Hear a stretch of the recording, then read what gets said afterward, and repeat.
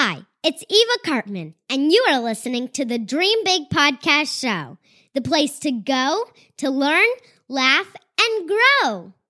Today, we welcome Pencils of Promise and MissionU founder, Adam Braun, who has big dreams about education and is making those dreams a reality. This is episode 45, Big Dreamers. You ready? It's time to dream big. Welcome to the Dream Big Podcast Show. We're inspiring you to shoot for the moon, take aim and go. We bring to you amazing guests who truly love what they do. Every day they're living their dreams, and so can you. Dream big, take action to reach your goals. Are you pumped yet? It's showtime, let's rock and roll. Welcome to the Dream Big Podcast Show. I am your host, Eva Cartman. And today, I'd like to start with a special thank you to the newest members of the Dream Big Squad, Eileen, Shelley, and Alan K., and their families. Thank you for supporting the Dream Big podcast.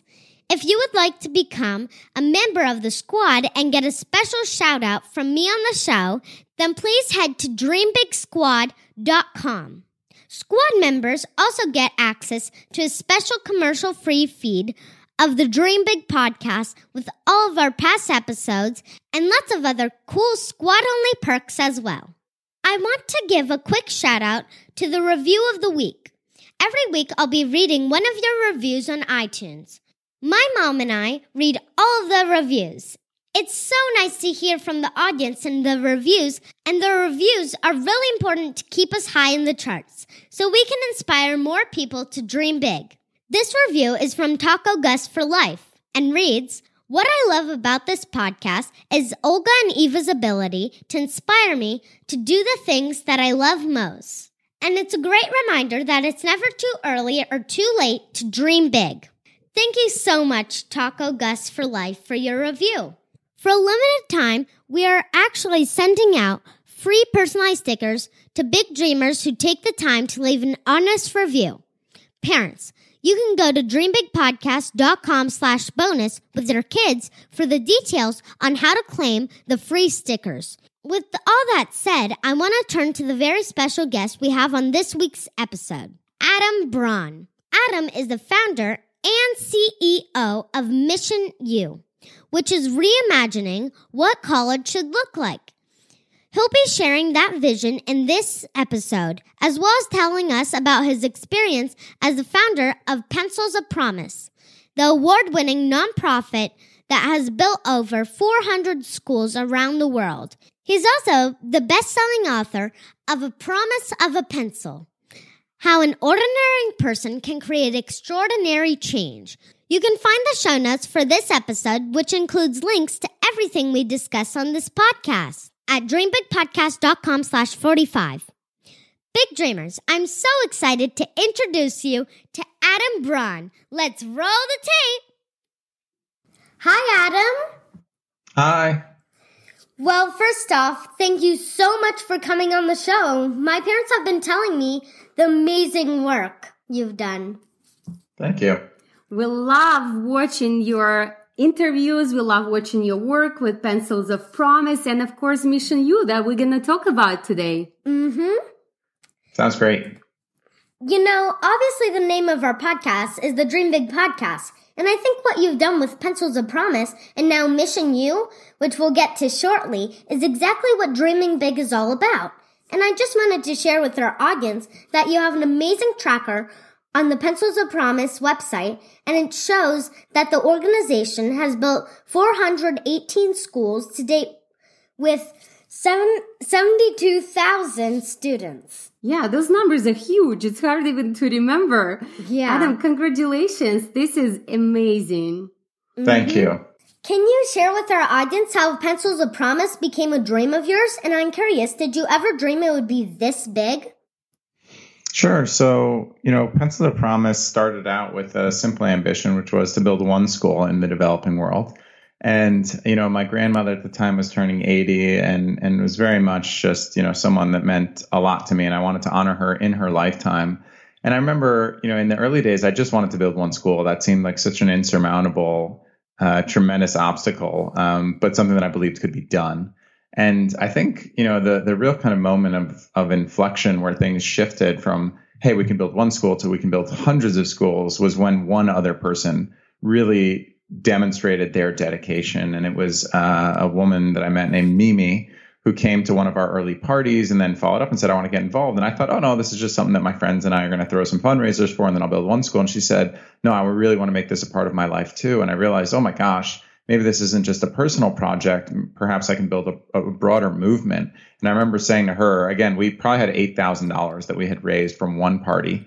And I said to her, Mimi, if you really get involved and work with me on this, and we can, others will follow that lead, I promise you, Pencils of Promise will build hundreds of schools around the world. And I thought maybe 200 or 300 within, 20 years. I don't think that I'd be able to confidently say we'd be at, 400 plus in less than a decade. So, the dream was big, but I think we've gotten there even faster than I would have expected.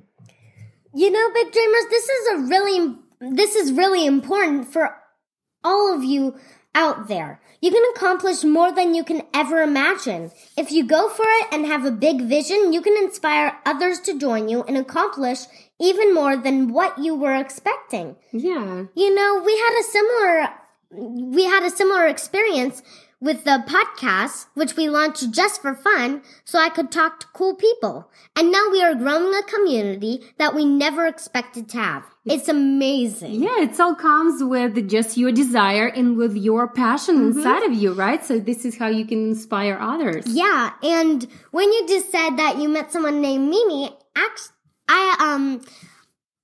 my grandma was named Grandma Mimi.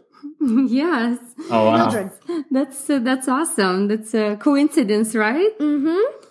Can you share how you came up with the name of Pencils of Promise? Yeah. Years earlier when I was a college student, I was traveling through many different countries, and I would ask one child per country what they wanted most in the world and have them write that down on a piece of paper. And a young boy who was begging on the streets of India, I asked, and his answer was a pencil. And I had a pencil with me and I gave it to him, and, he was just so excited. And then I learned that he had never been to school before, and it was just a really powerful moment. And all these other kids kind of ran around the next day, and, I started passing out pens and pencils. And then as I traveled through dozens and dozens of countries, that was kind of, the one thing I consistently did was I passed out these pens and pencils, and they opened up conversations.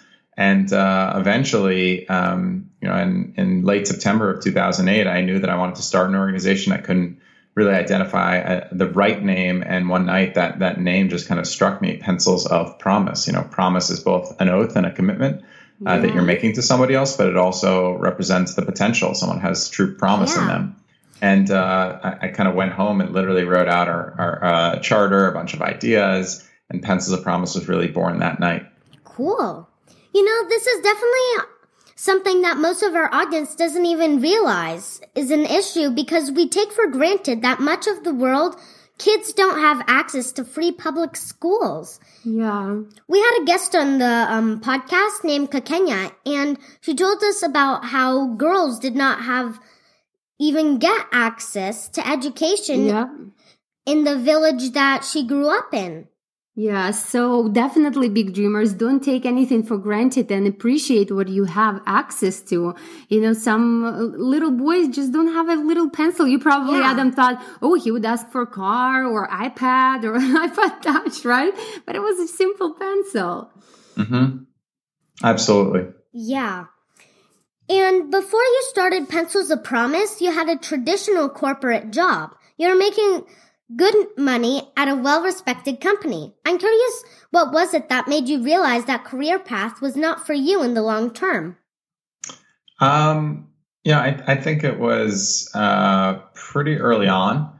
After probably my first 6 months at that job, I just realized that as much as I was learning a lot and I enjoyed the people that I was working with, I didn't have a true sense of ownership. Part of it might have been because I was working consulting, where you make recommendations to other companies.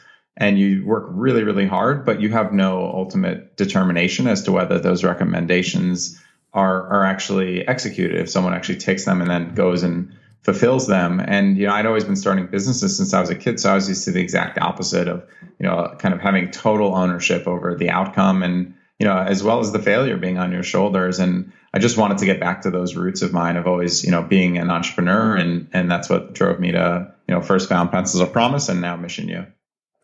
For the parents who are listening, it is never too late to live your passion and do what you love every day.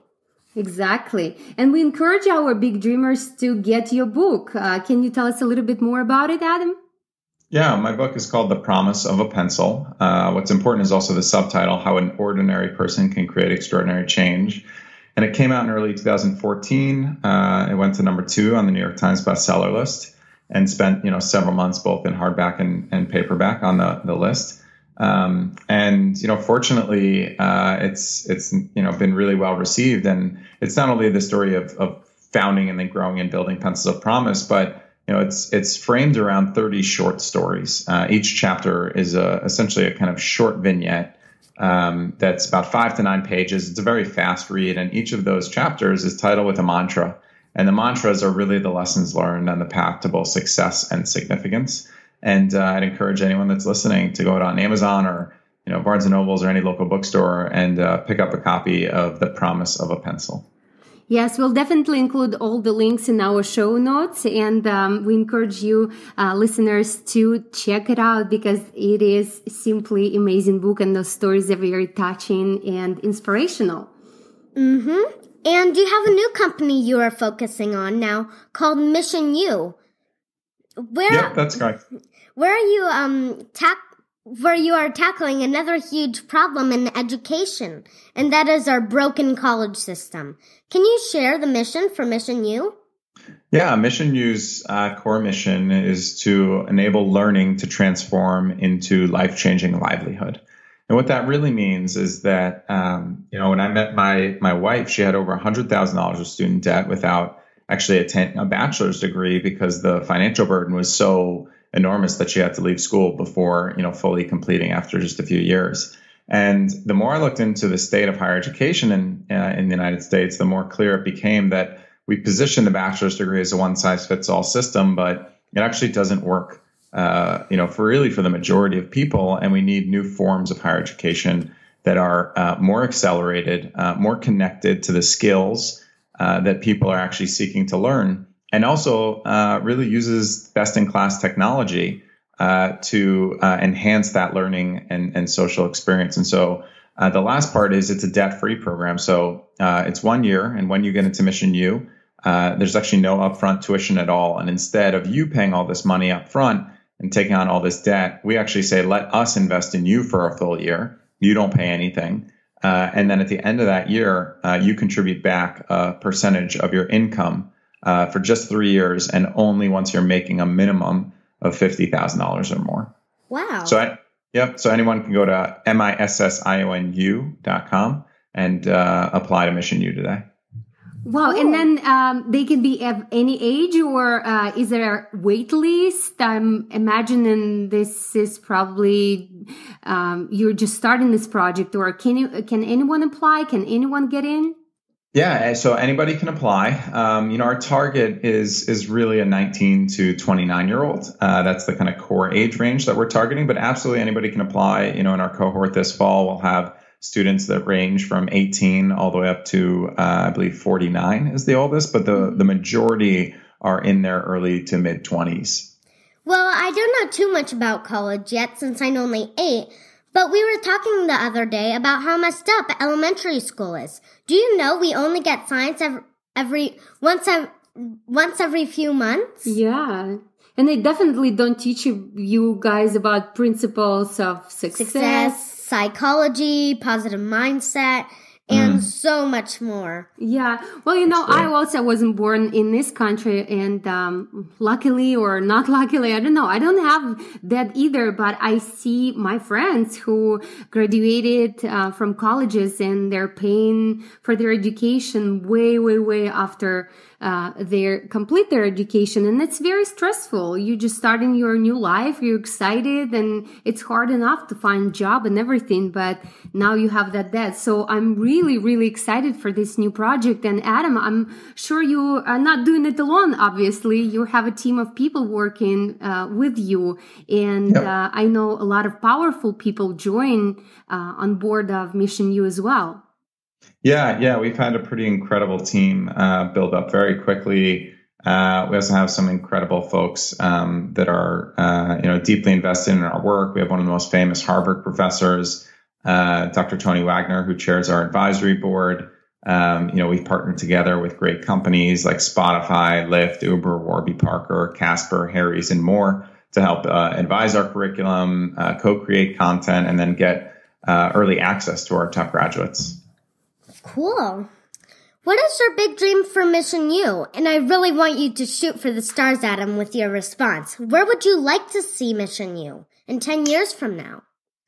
Yeah, I would like to see MissionU be one of the most important education companies of the next decade. And what that means is, 10 years from now, have not just tens of thousands, but probably, in excess of about 100,000 graduates. And really apply pressure to our existing system to be more held accountable to the outcomes and success of our next generation of students. That's great. Well, as I said, I'm very excited for my daughters to have new education, not like the broken system education. You can see it already in elementary schools. It's either lack of understanding that the world is changing so fast and we have to keep up with this new generation. Yeah. Now they can teach us of a lot of things, and we definitely, if we give them environment where they can thrive, where they can learn principles that they don't teach you at schools. Unfortunately, nowadays, as Eva said, success and positive mindset and business principles, we can see way better world than we have now. Way better. Yeah. Absolutely. Couldn't agree more. Thank you for doing that. I was wondering if you knew why people don't teach success and positive mindset and all that for inside schools. Do you know why?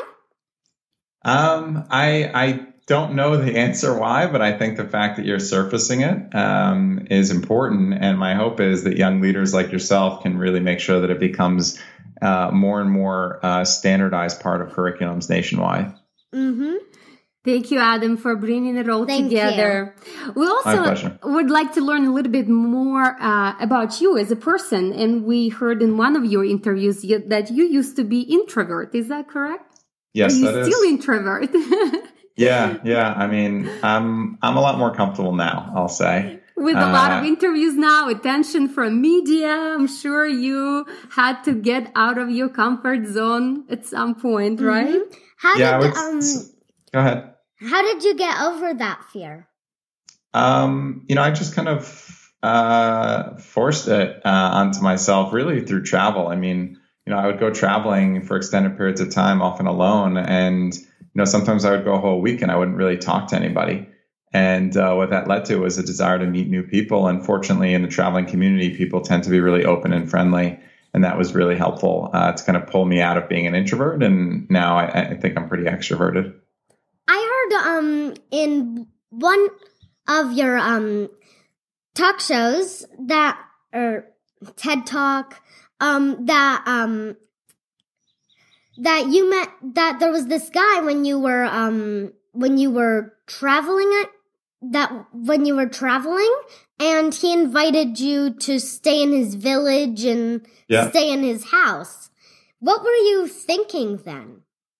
I was thinking that there was an amazing opportunity to have a transformational experience with this person who seemed, very, very genuine and very humble, and that I could perhaps have not only a positive impact on his life, that he could have a positive impact on mine. So big dreamers, remember, if you feel shy or if you feel maybe fear of public speaking, only practice and getting yourself out there will help.